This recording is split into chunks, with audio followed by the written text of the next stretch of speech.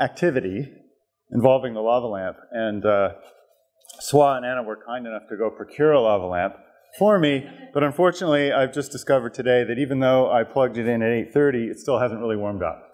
So I've got some movies that I just found here. It's sort of working, but there's something that's going on in these ones that have fully warmed up that's a bit different, and I'm going to play it now. And if you'll notice, the blobs rise quite quickly and they congregate at the top up there. The way these lamps work, and I'm now going to do what they tell you not to do in the instructions, there's a light in here. So it's heating the bottom. There's some wax, some colored wax, with some additive in it so that it's approximately neutrally buoyant once the thing warms up. And the wax is heating, and now the video is doing something else and looking at that person there. All right. Anyway, the question is, why are these blobs rising so fast, and then why are so many of them congregating at the top and then sinking so slowly? So what I want you guys to do is divide into groups of 2 or 3, and we're going to take 2 minutes, and I want you to see if you can come to an agreement on why that's happening. Okay, so go. We've got 2 minutes. What that is again? Why is it that these things are rising quickly, congregating at the top, and then taking longer to come back down again? There's an asymmetry in the way the convection's happening in this lava lamp, which you can't really see in this one because they're not even getting up to the top yet. So that's what I want you to try to ask yourselves, why is that happening? So talk to your neighbor for a couple minutes and see if you can come to a conclusion.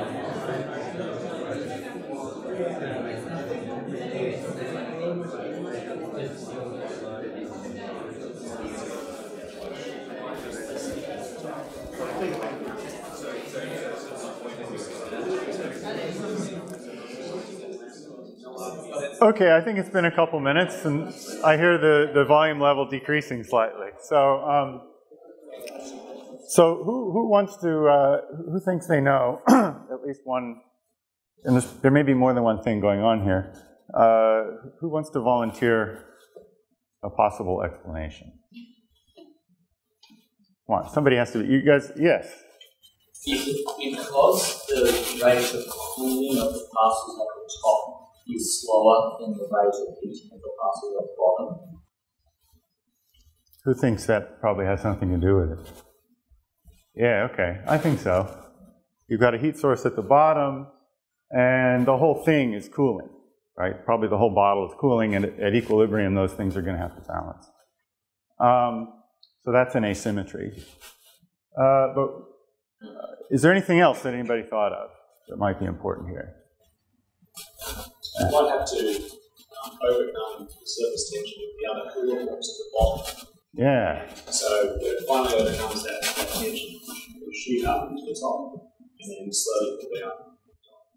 Yeah, you can see obvious surface tension effects at the bottom, but it's not so obvious at the top. So there's a potential barrier for it to overcome. And once it gets there, it can accelerate. Another thing I noticed is that the smaller blobs seem to move faster. That's definitely something that won't be true for atmospheric convection, I don't think. But, and I'm not sure why that is. Maybe because they don't lose as much heat before they break free or something. Anyway, okay, so that was just to get the juices flowing after the morning's talk. I'll just stop this and try to start my presentation. Okay. So,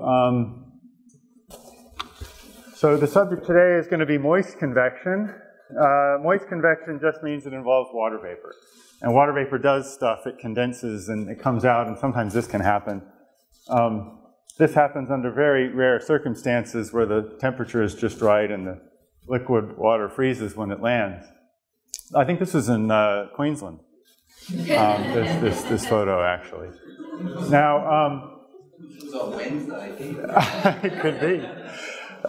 So whether this stuff happens depends on things like how rapidly air moves up in thunderstorms. So one of the themes of the talk is going to be addressing that issue, is what controls the morphology of the convection when it includes water vapor, and why is it that we sometimes get strong drafts upward and weaker drafts sinking? Does anybody know where the pens are for this thing? There's one here. Ah, okay, I couldn't see that. All right, thanks. So I'll be getting to that in a minute. So I'm just going to start off with two ingredients that we need to know before we go ahead. And one is, and I think everybody knows it, it's a bit hard to see. The brightness is a bit high. When air moves up in the atmosphere, it expands because of the dropping pressure, and when it expands, its temperature drops. And so we get a decrease with height of temperature in the atmosphere. So I'm going to draw, just for future reference, a typical temperature profile. Okay, and we have something, let's see, something that looks a bit like that. All right, and it's decreasing with height basically because of this. So hopefully you all have seen this sort of thing before. And then the other thing that we need to know about water vapor is that the equilibrium water vapor content of air is very temperature dependent. In fact, it increases quasi-exponentially with temperature. So this here is an equilibrium curve. This is if you had both phases sitting together until they came to equilibrium. If you're ever up here, you're always going to have, in practice, very rapid condensation back down to this curve because there's always some surface around, an aerosol particle or something to condense onto. Whereas if you're on this side, you'll only moisten up to the curve if there's condensed water around to evaporate into the air. So you often find air that's below saturation, and so the relative humidity is how we measure the ratio of the true water vapor amount to the equilibrium amount. This is a vapor pressure curve, but we can convert that, if we know the true pressure, to a mixing ratio. And we call this equilibrium the saturation mixing ratio, and the ratio of R to Rs is the relative humidity. So this is just a review of humidity concepts. But the main thing here is that this is very strongly varying with temperature to such an extent that water vapor amounts that are found near the surface are way above what can be sustained higher up. So I'm now going to make a graph of R, and it tends to look like this. Let's see. So, and we might imagine sometimes having a relatively moist environment, and other times having a relatively dry environment like that. Okay, it doesn't vary so much near the surface, but it varies a lot higher up, and I'll get into why that is later. Okay, so because of this thermodynamics, we end up with temperature decreasing with height. The lapse rate is the name that we use for the rate at which that happens. If there's no water vapor in the air, then on Earth, where we have 80% nitrogen and 20% oxygen, we get a lapse rate that's 9.8 degrees per kilometer. It's just the ratio of G to the specific heat of gas. Okay, so it's a constant. However, because of what I just showed you, as soon as you start dropping the temperature of any air, eventually you're going to reach its saturation point, and thereafter, any further decreases in temperature are going to be buffered by the release of latent heat. And so the temperature lapse rate is going to slow down to something that is less than 4.9 degrees per kilometer, and might drop as low as 4 if you're at a very, very high moisture condition. And this gives us a change of temperature which is less than that one. And to get it quantitatively, and this is, I think, the only equation I'm going to show you today, because I know I'm the last speaker, and you've had it up to here with equations. So no more. Okay, but to get this lapse rate, we have to take account of the fact that the heat, and I'm going to use the letter Q not for quasi-geostrophy or any of the other things that have popped up with this week, but for heat generation, is the latent heat of vaporization times the change in water vapor mixing ratio. These are all specific quantities, so they're per unit mass of air. This, as we've seen, is a function of temperature and pressure, and therefore we can, by combining those with the ideal gas law and the first law of thermodynamics, derive an alternative change in temperature. Now, you'll often see formulas for this, which look kind of ugly, but I don't like to use them for a reason that I will explain in a couple of slides. Instead, what we can do is we can define a pseudo-adiabatic invariant called the equivalent potential temperature, theta E. And you can work through the mathematics that I just, starting from the equations I just mentioned. You have to make some kind of coarse approximations, and you can then show that theta E is approximately equal to theta times E to the L sub VR over C sub P times some temperature T, which is vaguely defined because it had to be assumed constant in the calculation. This is only accurate to a few degrees, and if you're doing quantitative work, you don't want to use this, but it gives you an idea that as your mixing ratio increases, the value of this thing becomes greater than theta. And in fact, near the surface of the Earth in the tropics, this is typically like 350 or 360 degrees Kelvin, because you're getting the humidity in the air is worth that much extra moist enthalpy.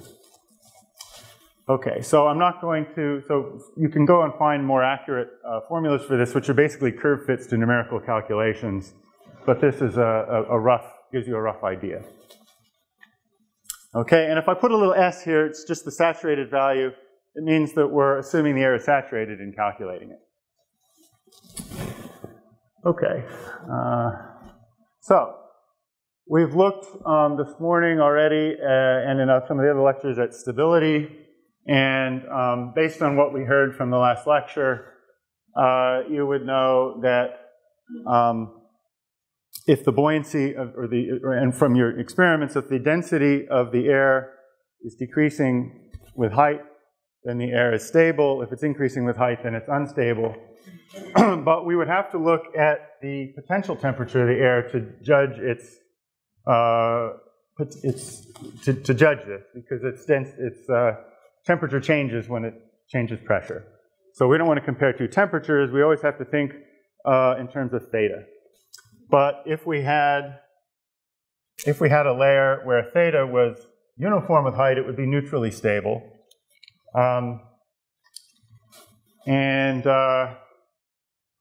So what we're showing here is that if the environmental lapse rate is shallower even than the moist adiabatic lapse rate, then it definitely has to be stable. Okay, because even if the air is saturated, if we take a parcel of air and we imagine an infinitesimal displacement upward, it's going to be cooler than the air on the other side, because it's going to follow this moisture adiabatic trajectory here, whereas the environment is doing that. It's going to be cooler. You're going to have a restoring force on it, even if it's saturated. Okay. If, on the other hand, you can imagine this situation where the environmental lapse rate is steeper even than a dry adiabat. So that tells you that even if the air is doesn't have any water vapor in it, it will cool at this 9.8 degree per kilometer rate, but if the environment is cooling at more than that, like 11 degrees per kilometer, it's unstable. Okay, so this is the situation where we would expect to get convection, like we were seeing with the ridiculously high Rayleigh numbers before tea break. Okay. However, what we very often see in reality is profiles that are in between these two extremes. Okay, they're not steep enough that they're absolutely unstable to any perturbation, even without any condensation. But they're also not stable enough that we know there would always be a restoring force. It ends up depending. It depends on whether there's water vapor in the air or not.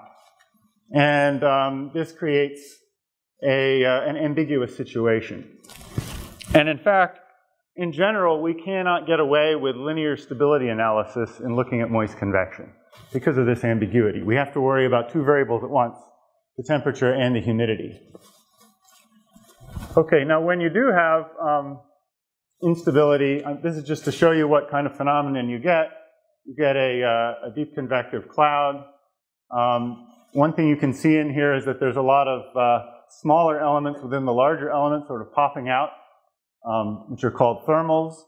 And one of the research projects in my group is to study the dynamics of these thermals, but I'm not going to talk about them today.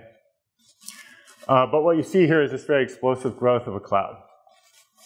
And if, on the other hand, if you have a very stable situation, you get this boring sort of stratiform clouds, which may still have some interesting phenomena going on in there. You can see potentially some waves there, but not this vertical growing intense instability. So the way we try to diagnose this, given when we're in this ambiguous gray zone, is we use what we call parcel theory.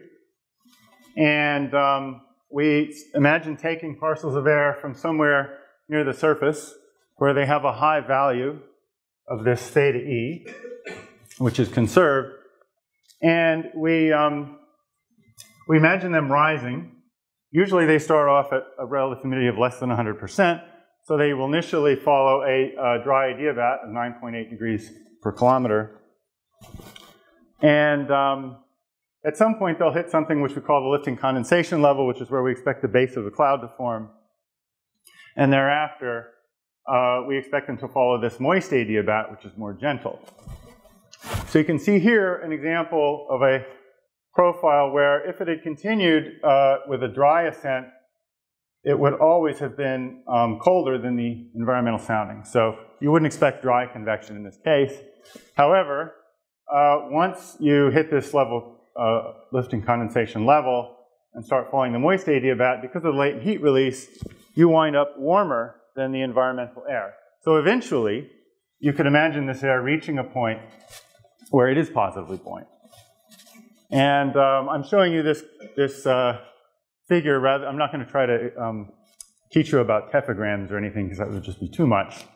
But so this is sort of slightly idealized, but it pictures what we call the convective available potential energy, which is the integral of this positive buoyancy through here. So you can get an amount of energy that's available for doing work by integrating this quantity.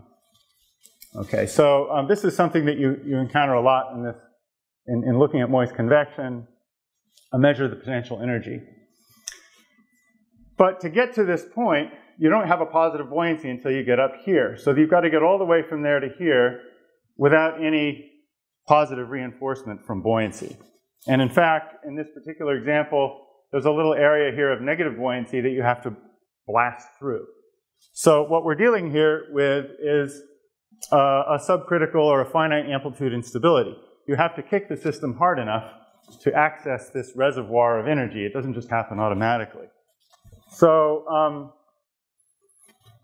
so we can't follow the type of stability analysis that everyone has been doing this week where you start with a basic state, you linearize the equations, you consider an infinitesimal perturbation of some form, and look for whether it grows, whether it finds a way to access the energy in the system. You have to consider large perturbations. And this is sort of the canonical way of doing it. And this little barrier here is perhaps analogous to the surface tension in the lava lamp. It's something that holds the convection back, but if you have a perturbation that's strong enough to break through this, then you can get this energy. In principle, if all of this were converted to kinetic energy, you would get an updraft that obeyed this relation here. In practice, we usually see updrafts that are far weaker than that. And the main reason for that is mixing on the way up, which I'll talk about a bit more in a minute. Okay, so we've decided that there's instability potentially there a lot of the time. You'll see, in the tropics, you'll see Cape most of the time, if you look. You'll usually see it there. In summertime over Australia, you'll see it.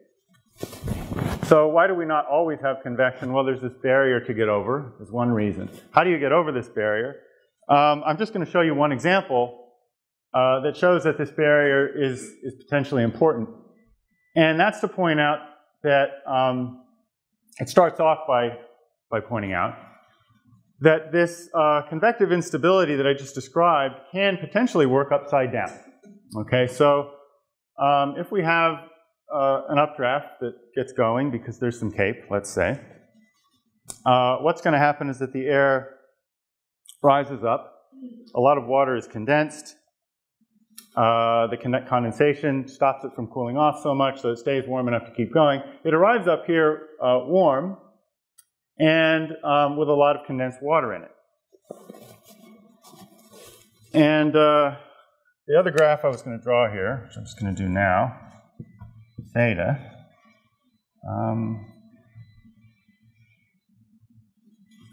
kind of looks like that. Okay, gets very steeply stratified in the stratosphere.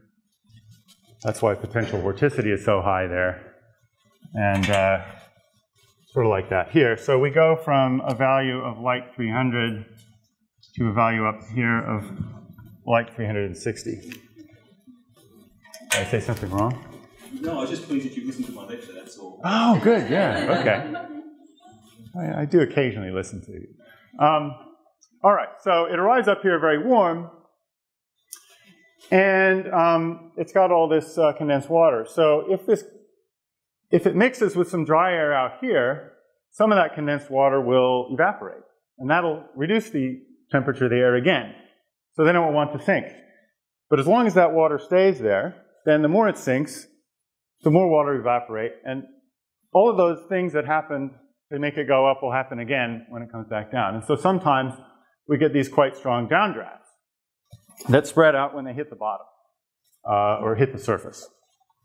Okay, and it turns out that they play an interesting role in triggering more convection. I'm going to show you this with a simulation. Okay, this is I'm going to show this again later. On that slide, I actually have the credits for this. It's Murat Kurutunov's very high-resolution simulation. What we're looking at here is the clouds in a grid box about the size of a GCM grid cell, simulated. You can see there's a bit of wind shear there. And the first thing that we saw, let me start this over again. No. Okay, the first thing that we see is clouds forming. What's nice about this is it allows you to start from nothing. You can't do that in data. So we have these tiny little clouds forming. They start to coalesce a little bit. Then we start to see rain. Finally, rain gets going in these clouds. There's a bit of a delay there. And then after the rain, you start getting some of those downdrafts. And what we're seeing here in this kind of disgusting image is the spreading out of low humidity, which is the light color, air. Cooler, lower humidity air spreading out. Every time there's a big rain event, more of this stuff spreads out. And if you look on the edges of these things, you can see it's triggering new clouds all over the place. Okay, all the edges of these outflows are triggering new clouds. And that's because it's a density current, like the ones we just saw this morning, moving along, lifting up the air.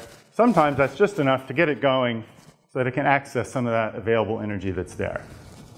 Okay, so this is just one example. There are other things that can happen in the boundary layer, other disturbances which can launch convection. I'm just showing you one example. Okay, so, and this is, again, as I said, it's about the scale of a GCM grid cell. So if you're trying to represent this process in a model, you somehow have to have a theory for all of that in each grid cell. So it's not an easy problem. Okay, so that's one way of getting over this potential barrier here.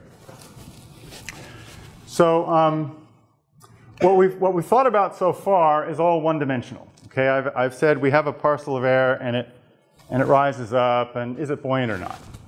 But what happens is, once it rises up, it can condense water.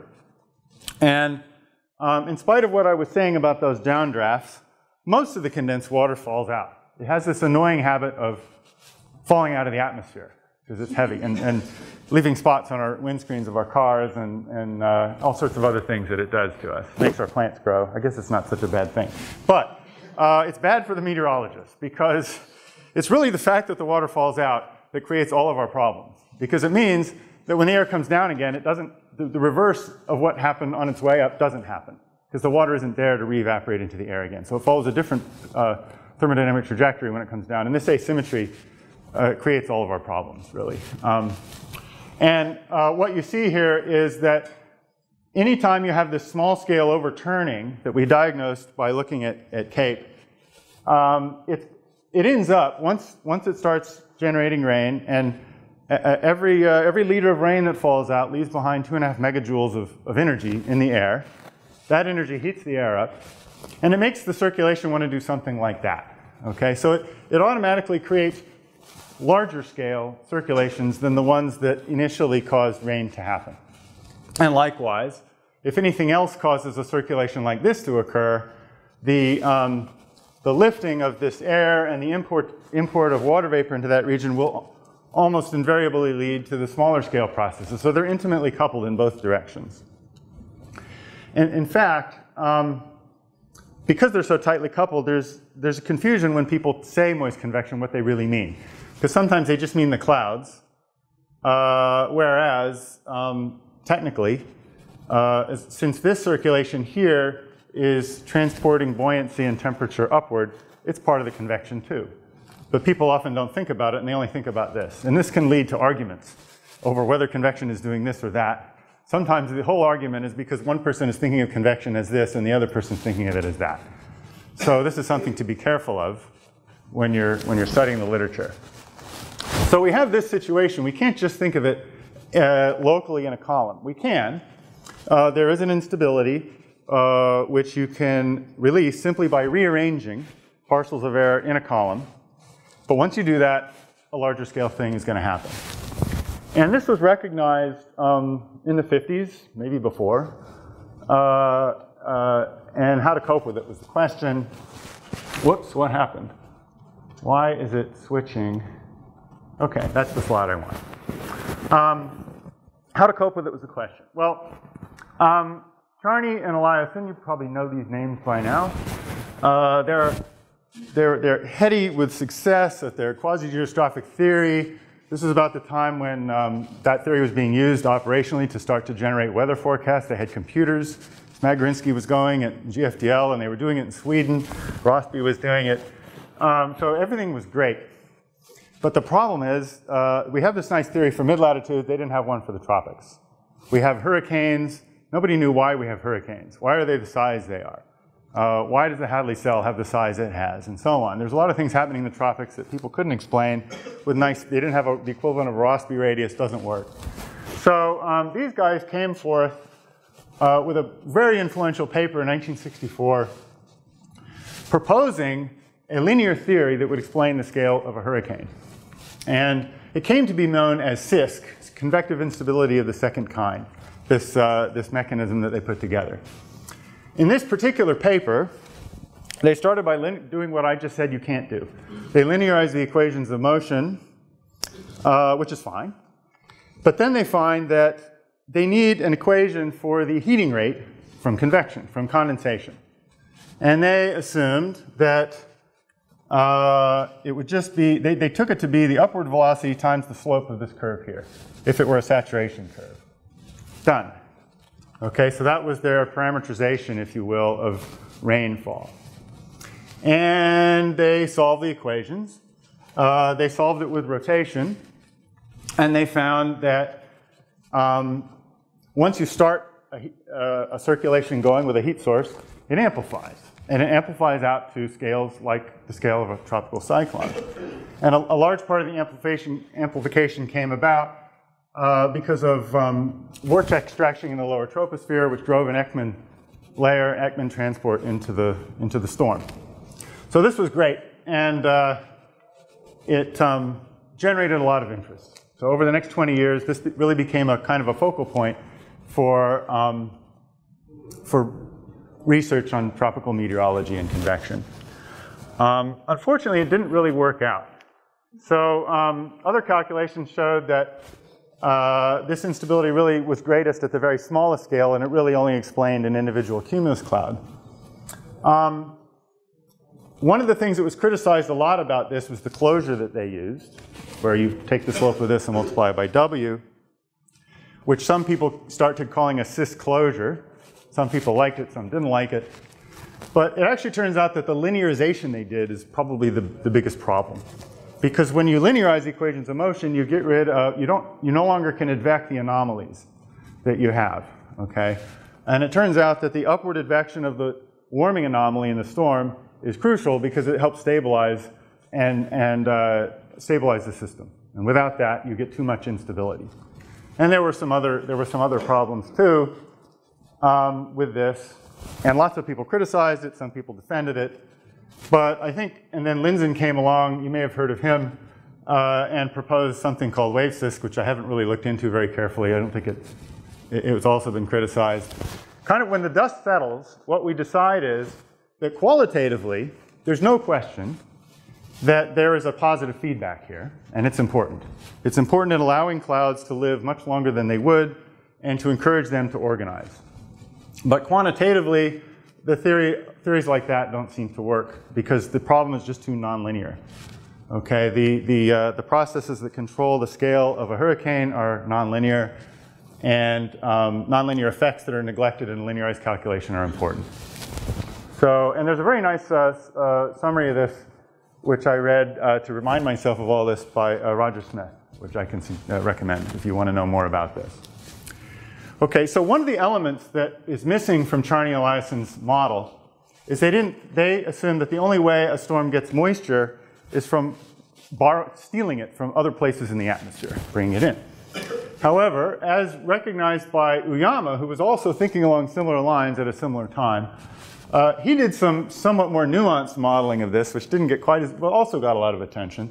And he pointed out that the strong winds that you find down here evaporate a lot of water and energy off of the ocean, and that this might be, and he found that this was important. He found that he could get intensification of hurricanes with that effect, but not without it. And that idea was picked up by Kerry Emanuel, who was quite successful, I think, in I don't know if I want to say marketing it. That's maybe a bit mean. He gave it a name, Wishy. One of the lessons from my talk: give something a name, and you'll run farther with it if you don't. And he came up with a really clever conceptual model of a hurricane based on a Carnot cycle, which I'm not going to go through. But the wind-induced heat exchange was an important part of that model. And this idea has been taken up more broadly. Kerry was pushing it as an explanation for the eastward propagation of the Madden-Julian oscillation. I think most studies are showing that that's probably a secondary effect. But nonetheless, we do know that wind speed changes on the surface of the ocean are quite important in helping to take energy out of the ocean, put it into the atmosphere where it can help drive storms. All right, so basically this is pretty depressing so far. We can't use linear theories. Charney Eliasson's thing didn't work. It's all hard. We don't have a strict instability criterion. We don't know how to explain the size of the storms. So let's go to something easy. Let's look at radiative convective equilibrium. We think we understand that, right? So I'm going to talk a little bit about that. When does my talk end? Is it 12:30 or 12? Probably before then. Before then. Okay, Technically good. 12:15. I think that's perfect. Okay, I'll probably be finished before 12:15. So, we take this theoretical adiabatic curve. This is in the tropics, which is really dominated by upright convection. And you get this blue line here. If instead, so that's what you would expect if you have very vigorous mixing of the atmosphere. And if that were the only process, you would expect the temperature profile to come on top of the blue line. The red line is what you would expect the temperature profile to do if you only had radiation moving heat around and no mixing. So this is a radiative equilibrium profile, extremely warm at the surface, very cold up here. If you look at the observations, they're comfortingly very close to this blue line.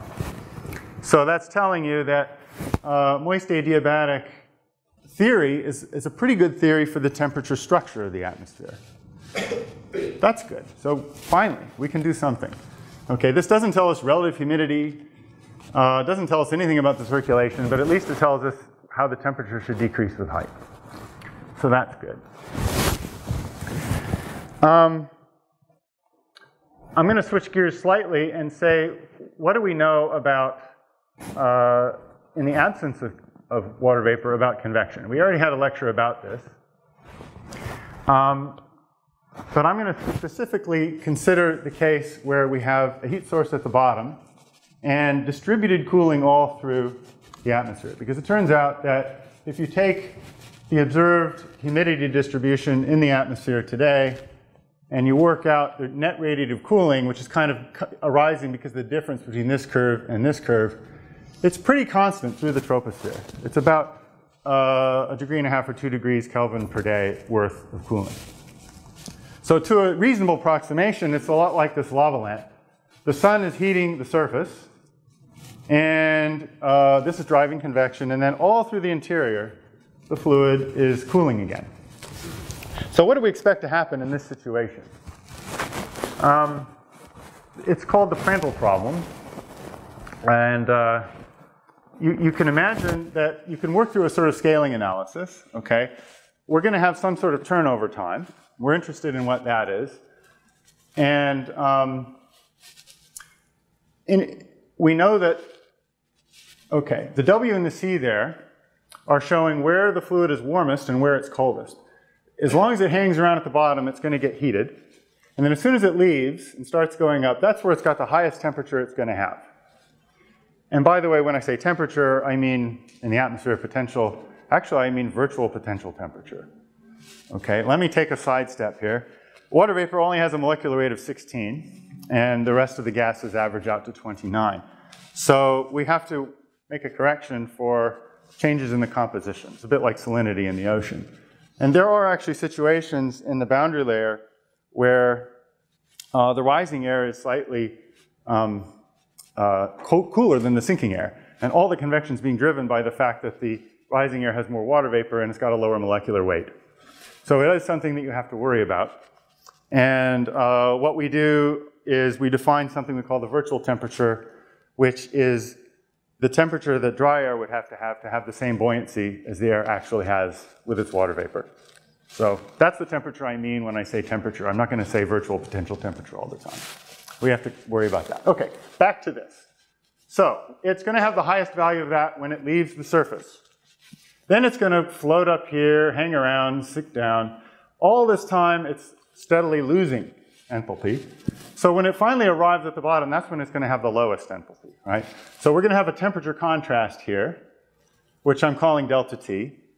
And if we know the heating rate Q, and we multiply that by the turnover time divided by the specific heat, that gives us delta T. It's just the delta T that arises during that trip that it takes. This is just a scaling relationship here. And this is basically a dynamical relationship, which you get by saying that velocity equals acceleration times time, position equals velocity times time, and work that out and know that the acceleration is proportional to the buoyancy, which is given here, delta T on T times g, that's the buoyancy. Therefore, the acceleration, the velocity is equal to the square root of the acceleration times the distance. So there's another scaling relationship. If we put all that together, we get the Prandtl scaling, which is here. I told you I wouldn't show you any equations, which is true, because I didn't put any equal signs here. But there are some exponents. I didn't promise there wouldn't be any exponents. Okay, you don't need to remember all this. The point here is that you can get a relationship for tau. It depends surprisingly weakly on the heating rate and other things. Explain the reason behind the scaling for delta T. Up here? Oh, right. It takes time tau for the air to go boop, boop, boop. The heating rate is Q, multiply that by tau, and you get a delta T. Sorry, the cooling rate, yes. The cooling rate, that's right. And you assume it's the atmosphere is transparent for the whole way. We're assuming that in this fluid system, there's cooling everywhere except where there's heating at the surface and cooling everywhere else, because that's a reasonable approximation for the troposphere in practice. Okay, this tells you an overturning time, so that's good.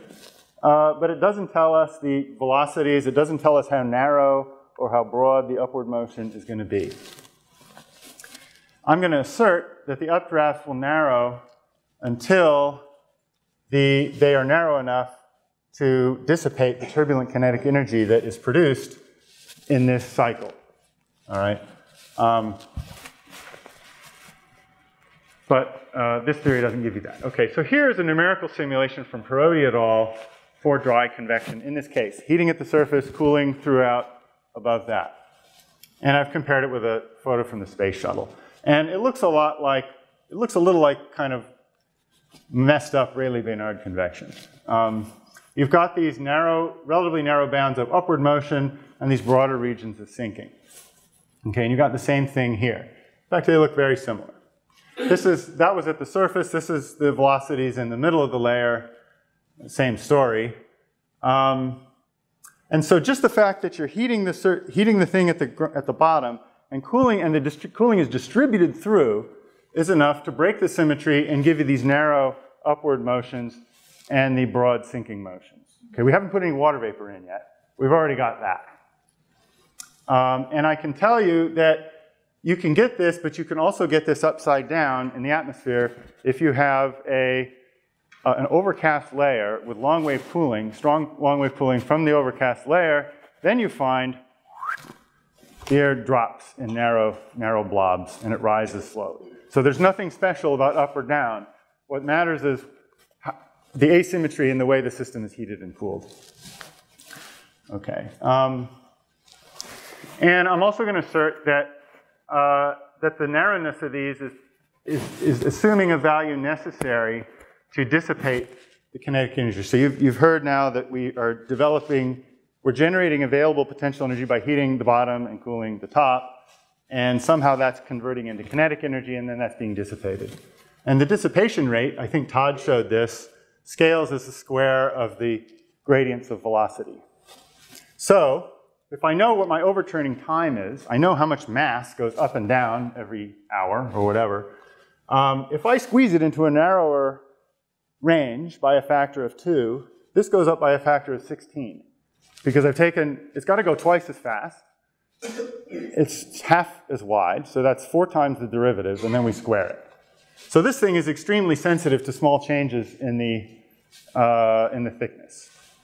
And I think it's just getting thin enough so that it will dissipate as needed. So if we change the viscosity a lot, if we lower the viscosity a lot, we'll make them thinner. Increase the viscosity will make them fatter. And I think that's what would be observed in a simulation, right, Todd? I think it's leaping in the right direction. Good, okay. So that's dry. We kind of know what's going on with dry convection. Now what happens when we put water vapor in?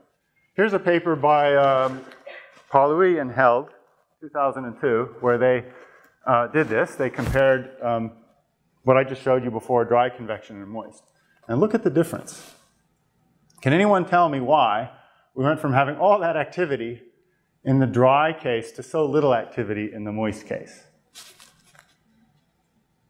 Ignore the bottom panel. That's just the water concentration in the moist case. These updraft speeds are about the same as these. It's just that they are only occupying about 5% or 10% as much of the domain as they were. Why is that? Okay, maybe nobody knows. All right, here's the answer. The reason is that that Prandtl scaling that I just showed you is now out the window because when the air moves up, all this latent heat is released and converted into sensible heat, and the potential temperature changes from 300 to 360, roughly. And then it takes, in the atmosphere, it takes about 10 days for radiation to reduce that 360 back to 300 again. So we have two totally different temperature scales in the problem now. We have a horizontal temperature difference, which is tiny, like 1 degree, and we have a temperature difference here, which is huge. And the tiny one is the one that's driving the flow, and the huge one is the one that's controlling the time scale. So the overturning is very slow compared to what it would have been without that latent heat release. But the upward transport of energy is just as much as with this super fast dry convection because there's so much latent heat in here. And 95% of the upward transport of energy is in latent form. So basically, a given overturning becomes 10 or 20 times more effective at transporting heat when you got water vapor in the system. Okay, this was already known. This was not a new result of Olivier and Isaac. We already knew that most of the upward transport of heat is in vapor form over the oceans. But they looked not only at the heat budget, but at two other less looked at budgets.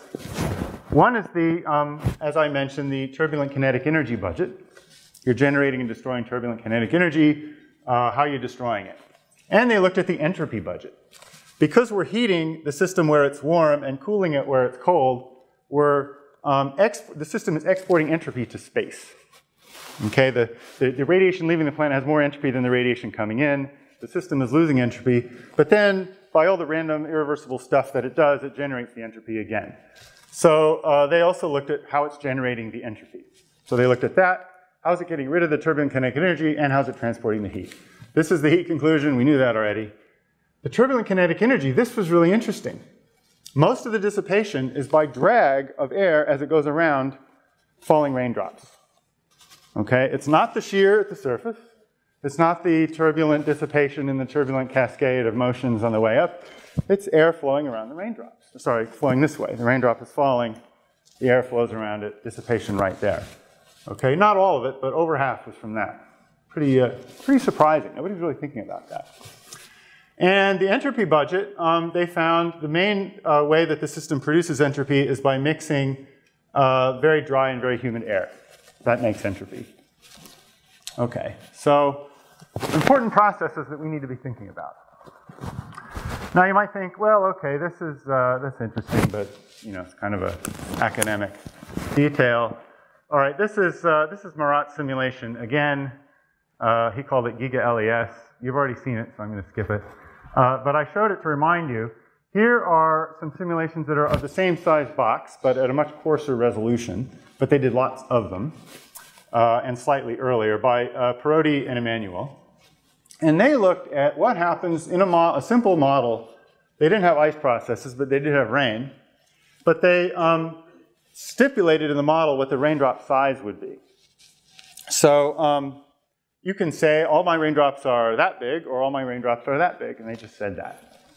And here's what they get with tiny raindrops that fall very slowly. Here's what they get with big raindrops that fall fast. This is vertical velocity looking down. Okay, you can see that there's much more intense, narrower updrafts in this case than there are in that case. Strange. They didn't change the forcing of the system, the heating's the same, everything, all the dynamics of viscosity, everything's the same. All they did was change the size of the raindrops, and that happened. Okay, and here's a graph of all their experiments. The assumed terminal velocity of raindrops on that axis, and the peak rain rate here, which is related to the peak vertical velocity. And up until a terminal velocity of about 20 meters per second, it's almost linear. The faster the rain's falling, the stronger the updrafts get and the higher the rain rate. Okay? And this isn't because, if the rain drops faster, of course it'll just rain more. The only way to sustain these higher rain rates is to have a bigger vertical velocity and import more water, process more water through the system. The residence time in the rain itself is too short for just for changing the rate of that by itself to be doing it. It's changing the dynamics, and we can see that here because this is vertical velocity. So I think this seemed really crazy to people at the time they published this. But it actually makes sense if you think about Olivier and Isaac's result. Because, and if you think about my assertion from before. Because what Olivier showed is that most of the dissipation is in the flow around the raindrops. And by the way, a realistic raindrop terminal velocity is somewhere in here. So the real world is not up here where it saturates, but down here where it's still quite sensitive to the raindrop fall rate. And if you consider that the turbulent dissipation, that the dissipation of energy comes partly from working against the weight of the rain and partly from shear, on this part of the curve I would assert this is dominant. And then when we make the rain fall out fast enough, it doesn't matter anymore and this becomes dominant and you stabilize out there. That would be my interpretation. They give a more or less equivalent, but they don't talk about turbulent dissipation, but they point out that the slower the raindrop terminal velocity, the more liquid water is going to accumulate and the heavier it's going to be, and the more that's going to retard the updraft. Okay, so this is telling us that radiated convective equilibrium is more complicated than we thought, because we didn't really think we had to worry about the sizes of raindrops. So it turns out we do. Okay, there's something else that we didn't expect that comes out of numerical simulations. And the results I'm going to show you now are from a paper by Bretherton et al., 2005. And they ran a model with a domain a bit larger than the ones I was showing before, kind of a coarse resolution again. And this is what their domain looked like after 10 days. This is the precipitation field. Kind of looks like you'd expect, you know, spotty sort of precipitation. This is the heat flux at the surface and the wind vector. This is the integrated water content from the surface all the way up. So values around 40 millimeters. And then this is the outgoing long-wave radiation, so it's kind of telling you where the clouds are. And red is where you don't have clouds, and blue color is where you have clouds. Okay, that all looks fine. Here's what they look like after 20 days. You're starting to get a little bit of organization of the rain here, but otherwise it looks kind of similar to before. This is what they get after 50 days in their simulation. All the rain has gone into a little blob, and it never changes after that. The blob seems to last forever, as long as they run the model. Okay? Not good. Well, interesting. Good? I don't know. So the domain average rain rate is actually greater in this case, because with all the rain squeezed into a small ball, there's much more outgoing long-wave radiation, less cloud cover, less water vapor, and stronger surface fluxes to balance the greater loss of heat from the system. So the whole hydrologic cycle is going faster, but the convection and the rain is raining harder, but it's all raining in one spot. Now, one really interesting thing about this is how does it come about? It doesn't come about because a bunch of storms all get together and decide to have a party, and everybody else joins. It actually happens because it's more like the stinky person comes and everybody runs away. There's a blob of dry air here. And the blob of dry air spreads and spreads until it finally occupies the whole domain except for this little stronghold where all the rain retreats into. Okay? And the reason this happens is it's a radiative dynamical instability. Once you start getting a patch of dry air, you start moving, your humidity profile starts moving toward that. And that means you have a bigger gradient of humidity from here to here. And that gradient of humidity is what controls the net cooling of the atmosphere. So it starts cooling more. But the more it cools,